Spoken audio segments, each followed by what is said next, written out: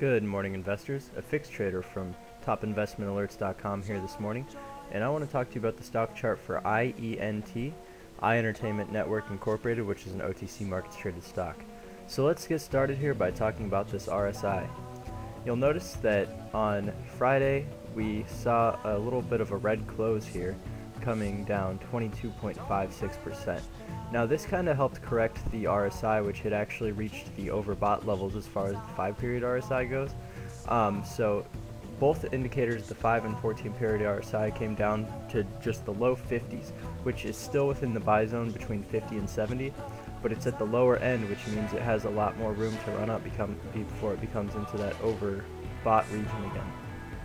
So in terms of this RSI, we're still in the strength region here with what's called the buy zone, and we're at the bottom of it, so we've got plenty of room to the upside before it needs some correction down again. Looking really good there. Let's work our way down and talk about some supports and resistances. So as a first level of support here for us, you can see that really this 9-cent area seems to have some support at it. Just going back through the chart's history, it's been a previous support and resistance level. We're currently above it, so it should act as a support. Following that, we've also got the 8-cent line right here, which seems to be about our strongest support on this chart. And then as a fallback, the 7s seem pretty strong as well. So just that, and keep in mind that these supports and resistances are zones more than just a straight line. So this whole area between 7 and 9 seems to be a very strong support region, and we've bounced, after going a little bit below it, we've bounced back up really quickly, so those levels seem to be pretty strong. Now in terms of resistance, we're currently at 10 cents. Our first real resistance here is going to be in this 13.5, almost 14 area, 14-cent area, just a small one there. And then our primary resistance that we're going to want to bust through here is about 15 cents. As you can see, that's been a pretty key player on this chart. We're looking to bust through that, and then we're looking to come back to some of the highs that we saw back in last summer. So looking good overall on this chart here. We're above the 13-day exponential moving average, which is one of my favorite short-term momentum indicators. So with that said, let's talk about short-term momentum here. As you can see, trading above this 13 EMA is pretty significant. When we're above it, like we were back here and here, we're trading very well and seeing huge gains. And then when we're below it, we're seeing some consolidation. We're coming down a bit. Now currently we're above it, so we're looking to see this price action continue in a breakout formation here. Now let's go down and talk about some of the other short-term momentum indicators. So here you've got your MACD. You can see that we got this nice bullish crossover, and it's been continuing to spread here, as you can see. So we're gaining strength as far as that MACD goes, and the TRIX is showing something similar. We got that bullish crossover, and it continues to separate from its signal line here, so looking good there. The Williams %R, again, it could look a little bit more bullish, but it is pretty bullish. So the idea here is that we want this to trade and fluctuate in this zone here, which is the overbought zone.